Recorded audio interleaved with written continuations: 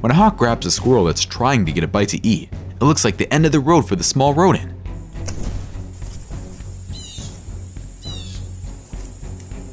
But the squirrel has a few tricks up its sleeve and manages to pull away. Later, another squirrel can be seen eating at the same spot as the first squirrel. Is this the same squirrel? Possibly, but I can't say for sure. What do you think?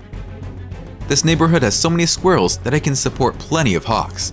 This drama unfolds outside of a man's house more than once a week. So at one point, he made it a goal to disturb a hawk while it was eating a kill and place a GoPro, walk away, and capture the hawks on camera. The very interesting thing is that there are two types of hawks here, both after the same prey. The smaller, mature red-shouldered hawk catches the squirrel and tries to fly off with it when the man walks out. Then it comes back a minute after he leaves, but a neighbor's car scares it away.